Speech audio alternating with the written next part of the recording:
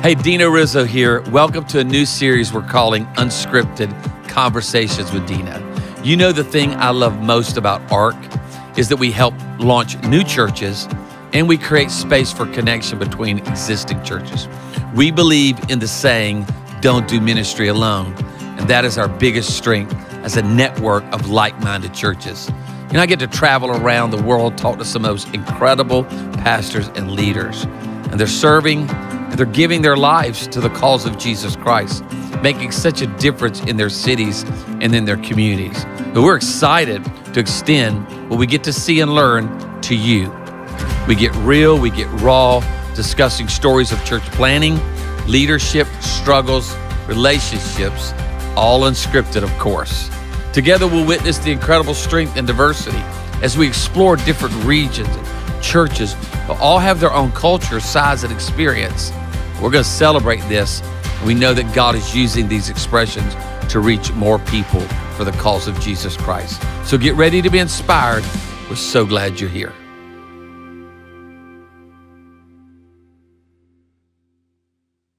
Hey, what's going on? We are here in the ARC studio, and I am so excited to be with my son, Dylan. I'm excited. Dylan has served, he's a church kid and has always been in church.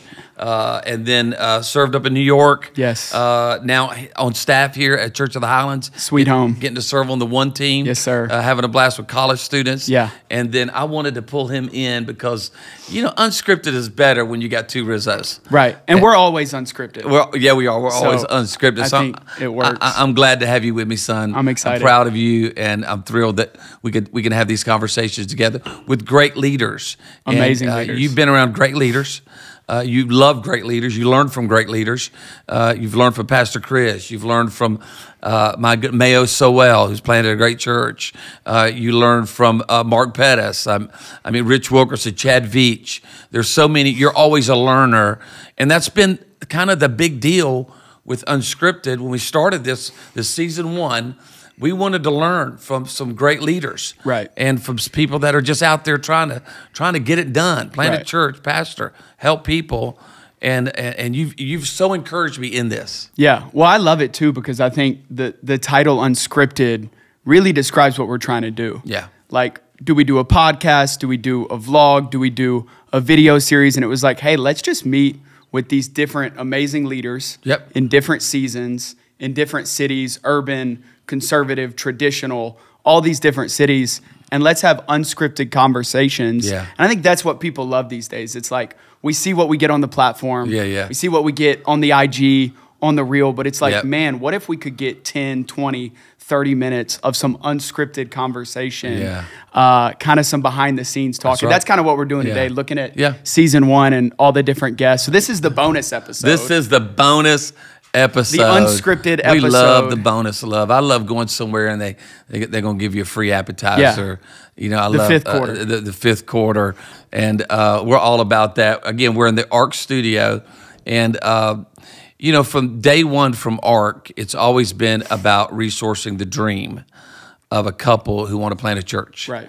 And for 21 years, we've been doing our founder, Billy Hornsby, of course, all the lead team. And for 21 years, we've been planting churches. We just planted 1,057. Sheesh. I mean, and so a lot of the people we're talking to have planted a church, or they support, or they're partner. And many of you are going to want to be a part of that. Of course, you always check that out at arcchurches.com. But one of the things I love about the studio was right when COVID hit early, we're talking about March. Oh, yeah. And everybody remembers that. Remember that? Oh, man. The first couple weeks. Right. World was going to end. 2020. And we were immediately like, we've got to communicate. Right. And I was in this building. This is the Billy Hornsby Center of Church Planting. Right. So we plant churches from here. I was in this building and thought, we need a studio. Right. I was standing right outside there. Yeah, so this was not always a studio. No, this was like a little training cafe where people would come in and we would train church planters right here. And so the ARC churches, the Church of the Highlands, and gave to this so that we could have a place to call home. And so what was amazing is I know the Lord spoke that to my heart. Yeah. And I said, okay, I need to make phone calls. I need, had a conversation with Greg Surratt and talked to Pastor Chris. And, and then I said, I'm going to call David Meyer first because they do this. Of course, Joyce Myers is on television everywhere on the when planet. In doubt. Call the Myers. Yeah. and they've been friends of ours from back in the Katrina days, Healing Place Church. So generous. On and on. Super generous to ARC. I called David, cast the vision that we needed to create resources. We're going to have to train more. We're going to have to develop a curriculum for small groups, for serving. So serving, it's a launch training, it's coaches, it's coordinators. And he said, don't make another call. We'll take care of it. Wow. And I get goosebumps thinking about it.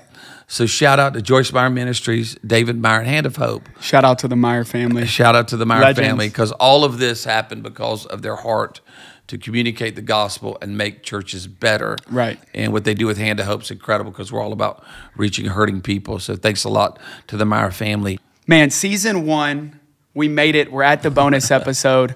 We're in the studio. You were able to sit down with really some of our great friends, some legends, some pioneers, I would say. And, you sat down with Pastor Wayne Francis in New York. Oh, that's a blast. Who's a part of the Life Church family. And one of your best friends, Pastor John Siebling, and Pastor Herbert Cooper and Brian Cromer, who just planted an incredible church. And they're really killing the game in Cincinnati. And Jimmy and Stephen. You sat down with all these guys. I'm sure there was a lot of takeaways. Yeah. There were a lot of probably unscripted moments. There was. What off the bat kind of jumped out to you, whether it was with Pastor John or even Pastor Herbert? I love that episode. Well, one of the things we've done with this is I do not let anyone know what I'm asking. Right. It is unscripted. It's got to stay that way. It is impromptu. It is unplanned. I want to hear from their heart. I want to get into their soul. So we don't send them a bunch of questions. We just sit down and we go. And I had a blast with Herbert Cooper. Herbert Cooper is one of the best guys on the planet. Him and Tiffany are incredible. Amazing. People's Church, Oklahoma City. We've been friends forever. One of the greatest preaching voices. Oh, man. He's Denzel. Yeah. And great kids. Amazing family. Great family. And so we start, he planted a church back in the day, we did. Right. Pre-ARC. There was no ARC. Pre-ARC. There was no playbook. Yeah. There wasn't much of a groove to try to figure out. There wasn't even hardly anybody to talk to. Right. And so I loved how he was like, oh no, we didn't do the ARC way, we did it the hard way. Right. And I love some of the things he said about that. And so let's check out a part of this conversation with Herbert Cooper. We had a couple of preview services because that just seemed smart. It just seemed like, let's try this out. And it was like, okay, this is all right. Yeah. And then we launched on Mother's Day in 2002 with 65 people in attendance, man. And you'd advise everybody to launch on Mother's Day. Man, you just know we don't know what we're doing. Don't nobody start no church on Mother's Day. Ain't nobody coming to your church on Mother's Day. They go to their mama's church. They go to Big Mama's church. They go to Grandma's church. They're not going to your church. That is so funny. Well, I love it too, because it's so many things that through years of ARC and planning, things that we know now that we didn't know then. I mean, I even think about Pastor Herbert planning on Mother's Day. Yep. I think about, when you guys planted a church, you launched on a Wednesday. Yeah, a Wednesday during December. Right, which is just, it's the things you know now versus the things you didn't know back then. And I think he said it perfectly. And thank God for pastors that can laugh about it. Herbert is on our lead team and gives tremendously to church planters and loves pastors and is building a great church. But he went through things. Right. And everybody's got to figure it out. Yeah. You wish there was a wand that you could, do great, but you have to figure it out. And that's what I loved about the conversation with Brian Cromer. Yeah. I mean, you mentioned him, great leader, great team. And they went into Cincinnati and launched a great church. Yeah. And right now, a great church. Heart for missions, serving small groups. And just to hear, he's just a good leader. Right.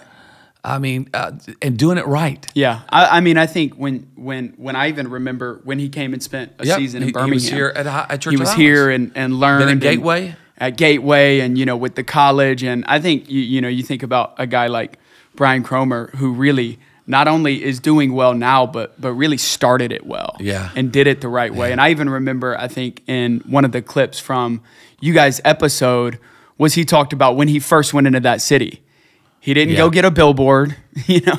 He didn't go do a Sunday service. He went to all the other guys in this city and was like, hey, we're not in competition. Honor. God, let's try to do something together.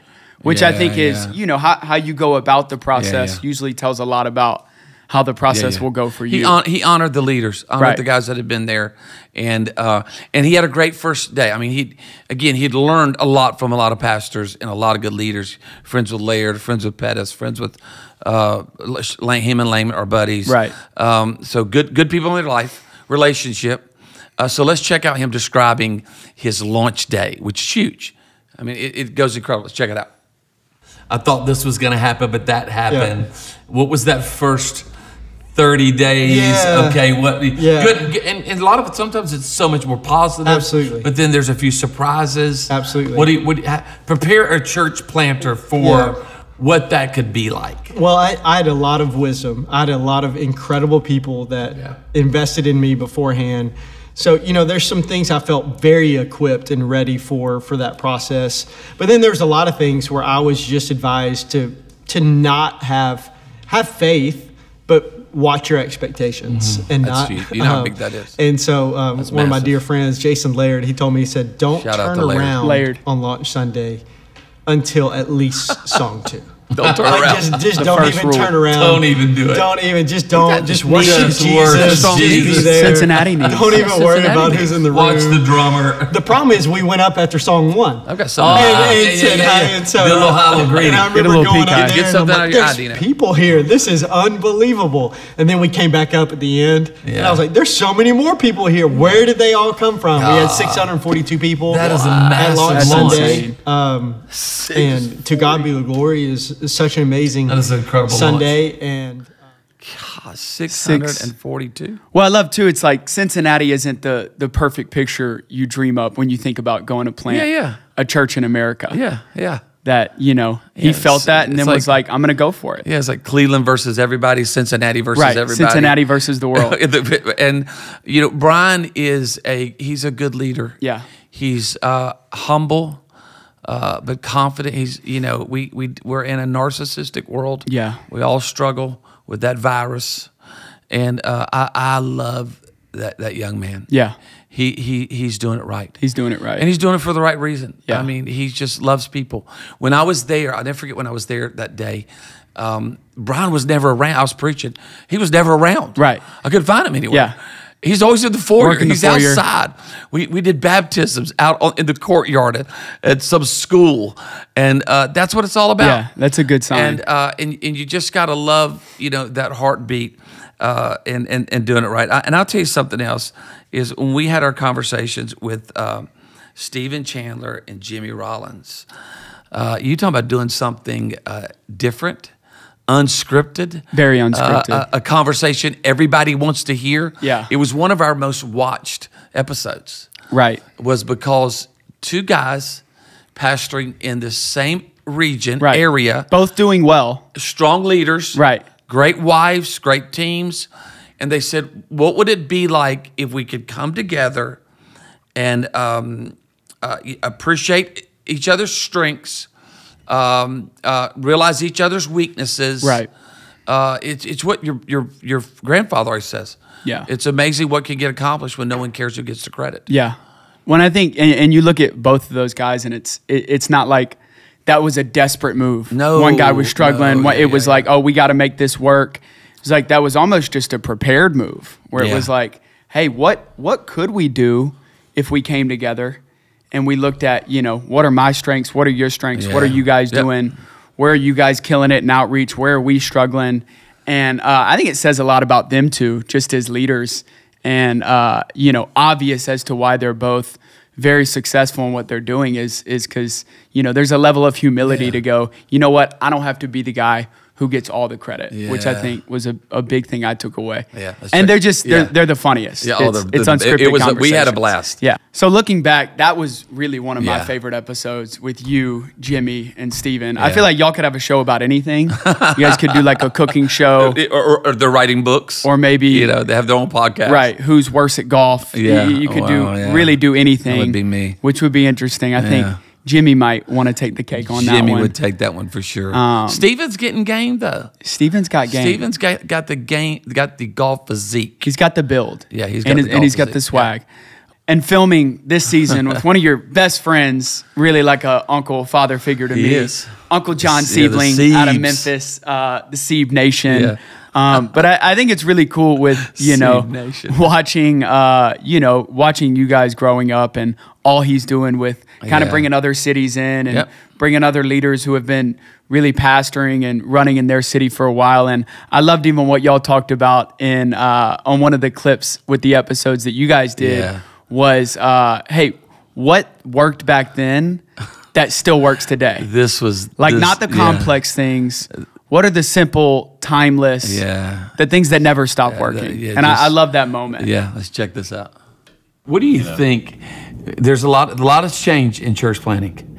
You do a thing called Make Room whiteboard sessions. So you're dealing with church planters who planted a year ago, 3 years ago. Right. You're one of the great resources for ARC that when a guy gets a church planted, says, man, how do I do small groups? How do I do a leadership team? How do I do culture? How do I do money? We send them here and to learn about how to sustain growth, how to be healthy. But what do you think, I'll put you on the spot, what do you think still works? He and I worked 25 years ago. Yeah. Prayer. Yeah. You both would. Look, watch this. Bear Grylls. It's just prayer. Preach the Bible.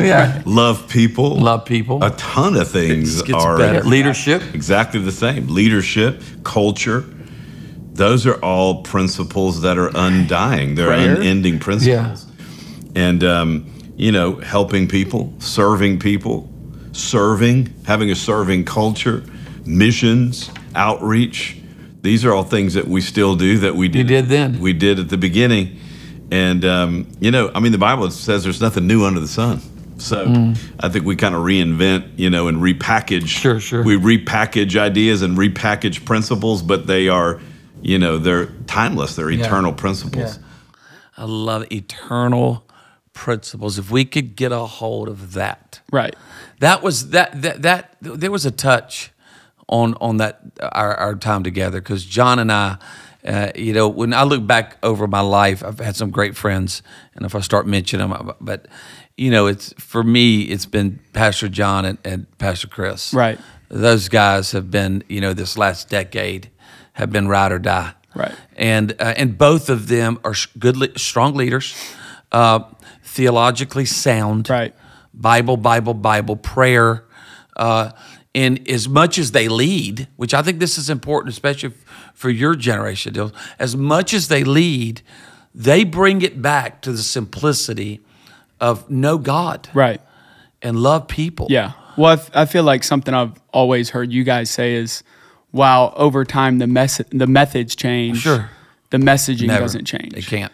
So while venues change and online church looks different and COVID, all these things happen, methods definitely change. Sure. You've got to pivot, you've got to change, you've got to transition, but loving people, praying, being holy, being kind. It's like, I think even for my generation, those are the things that you have to build on. Yeah. And those are the things that in the end, that's what's cool. That's what's respected, is looking at guys like you, Pastor John, Pastor Chris, who are in a lot of different settings, but those pillars, those foundations, those principles, they don't really change. And I think that's one of the reasons why I wanted you to be a part of this, is because you see, you're young, you're connected with a lot of pastor kids, and you see what's happening in the world today.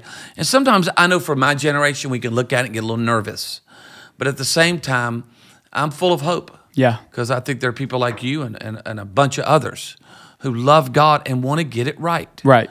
Want to live with integrity, don't want to compromise, want to hold the line. And again, it may be packaged different, right, but want to hold to God's truths.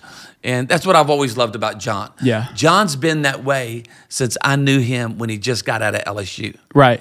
And fresh out. Yeah, and he and I are accountability buddies. Yeah. Along with Pastor Chris, and I've got a couple others in my life. Phil Klein, Steve Robinson is in my life like that.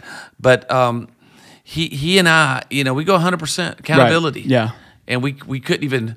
We'd have to do a whole unscripted episode on accountability. Right. The bonus episode. that is the bonus. The bonus for squared. Your life. Right. If you have somebody in your life that will tell you the truth. 100%. And it is that way. Yeah. So John is doing a cool thing. He has a heart for launching campuses in a lot of different cities, but it's real spirit led. Right. It's a covenant. It's a relational. It's John Osteen used to say there has to be a divine flow. We've talked a lot about that. Right. So he's got a feel divine right. flow, and he's got a divine flow with Wayne Francis. Yeah. And who does not love Wayne Francis? Yeah, I mean, if you don't have a divine flow with Wayne Francis, I'm worried about you. I am too. Well, and I think it's cool to see, talking about his vision to reach different cities. Yeah. Started in Memphis. Yep. Like a lot of you guys from Baton Rouge, Bethany, Christian Life, all these old school amazing movements. Went to Memphis and now reaching these other cities, but almost global. And global, a lot of, in Europe and different places, but almost a different model too. It is. And it fits who he is, which is important to, I think we learn from all kinds of, we do that. We're training launch planners. There's no right way. Yeah, but he's dialed into who he is. And so we had a great conversation with Wayne. He planted a church in, kind of north. Upstate. No, not upstate, like Westchester. Yeah, up in that area. Yeah. You know that area well. You ran all them streets. And so and so we went over there and we saw the new building that they're opening. Any day now they're opening that building. Wow. And he showed me the area. And it's just so Wayne Francis. He loves those people. Right. And he and his wife, Classy, are just the best. Yeah. So that was a good episode, and that's a good one to go back and watch. Right. One of the funny things, a little behind the scenes, we didn't have anywhere to shoot. Right. You're in New York. He pop up church. Right. I mean, he's portable. He moves locations like every other week. Right. It ain't see you at the middle school. Right. It's the remote life is real. It is real, and so he found it was a little cool little cigar shop upstairs. Little humidor? That all that was going on. And so we got it early in the morning. Right. So before it opened. So he just said, this is a cool place to tape. And it was a cool. But the funny thing is we went a little long. Right. And it's all of a sudden the bell's ringing downstairs. Right. People are starting to come in. Yeah. I'm like, man, we got to get up out of here. Right. Wrap it up. And this is about to be really unscripted. Yeah. And so we ended up out on the train platform. Amazing. And up where I don't know what train that is, but it goes on up, right? To that area, and so it was. We laughed, we ate good, and so we had a lot of fun with Wayne Francis. Yeah. When I love what he said in his episode, because him and Classy, I mean, they've been there for 15, long time, 20 years, and I think one of the things he said, which stuck out to me, I think it's an amazing quote, is how you win as a planter, as a pastor, really as a leader, is just to stay. Yeah. And I think it's looked probably a lot, it's looked different in different seasons for him. There was on his own planning, there was really no playbook back then. Yeah. And now, seeing him and Pastor John get together with Life Church, and now it's, Life Church New York. I think it's a testament to just another example of, hey, there's really no right way. But, they've come together, and, I think it's cool what they're doing. Yeah. Oh, man, I've had so much fun. And I think, my heart has always been to help people. Right. And you're going to help me do that even more in season 2. You're going to be interviewing. Going on the road, talking to some great leaders abroad and here in the great city of Birmingham. And so we're going to have a great time. One of the things the only way you're able to do stuff like this is generosity, right, and resources. And ARC is generosity. Churches are generous. I was with a church last night who's building on an expansion to their church. It's generosity. It's people being faithful to God, obey God, and they give.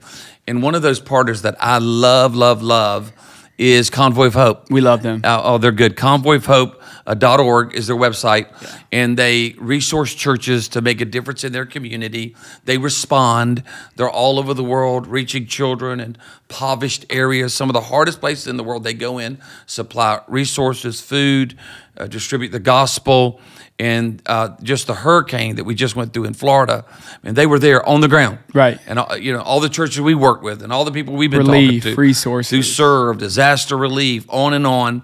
They are kind of the mothership that comes in with bigger resources. And there's so many great partners out there, and they're one of the great ones. So I want to make sure people check out Convoy of Hope. Yeah. Because they're doing a great job. Their founder, Hal Donaldson, I spent some time in an interview with him a few months ago, and we'll probably show some clips of that. I was speechless, Dylan. Yeah. It was like with Mother Teresa. Right. I'm like with Billy Graham. I mean, heart for God and heart for people, and the one motive to help people for the cause of Jesus Christ. Yeah. So they were phenomenal, and really, ARC is all about that. Totally. And shout out to them for kind of making episodes like this possible. This studio possible. Yeah. They throw great golf tournaments. Yeah, they do. And they're just amazing, generous people. It's funny that we're talking about that Joyce Myers has been one of their biggest supporters. Really? So we're in a studio, and they're sponsoring. It's neat how the kingdom of God is connected. Right. And I think that's one of the things we get to do. Right. We get to connect dots. Yeah. Well, I mean, I think, growing up kind of in this, that, that's the whole vision of ARC, right? Yep. Is to believe in a couple. Yep.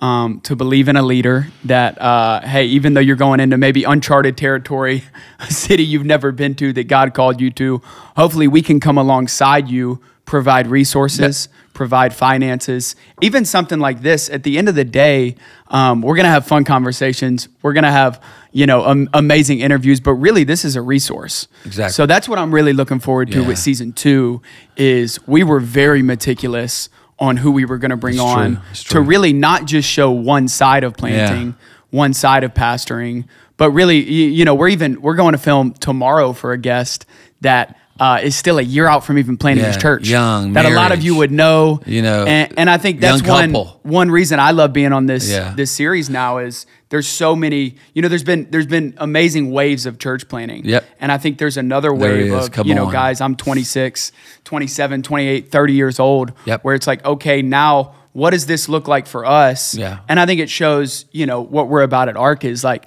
hey, we don't just plant one type of couple. Yep. We don't just send to one type of city. It's like, we're here and we're going to be here for the long haul. So arcchurches.com. So season 2. Season 2. I want to make sure people will share this bonus episode. Yeah, share it, friends. comment, send it out. Yeah, and then let us know what else you want to talk about, other leaders. The next season, I'll give you the sneak peek. It was a bucket list. Yeah. I wrote down a bucket list of people that I love and that I respect, and I thank God for them. I think they're a gift to the body of Christ, and they're doing it right for the right reasons. Yeah. And so everybody on the list we're going to be able to talk to. Yeah, it's going to be amazing. And I think everyone on the list you're going to want to hear from. Yeah. You can learn from, and we're going to have fun. Yeah, so it's going to be amazing. Arcchurches.com if you want to get involved, if you want to know anything about planning a church or being in the family, arcchurches.com. And I think that wraps us up for the season 1 bonus episode. We did it. Season 2 on the way. 2 D-Rizzes. We'll see you then.